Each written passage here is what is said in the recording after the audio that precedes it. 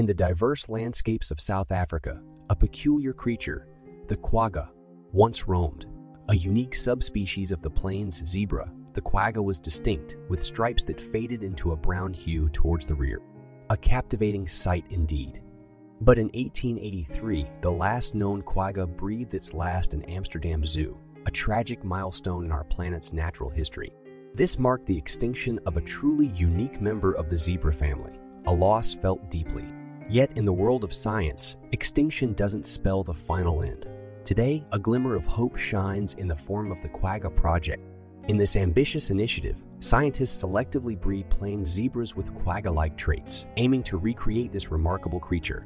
As we watch this effort, we are reminded of life's resilience and humanity's commitment to preserving biodiversity. This is the quagga's tale, symbolizing our persistent quest to understand and conserve nature.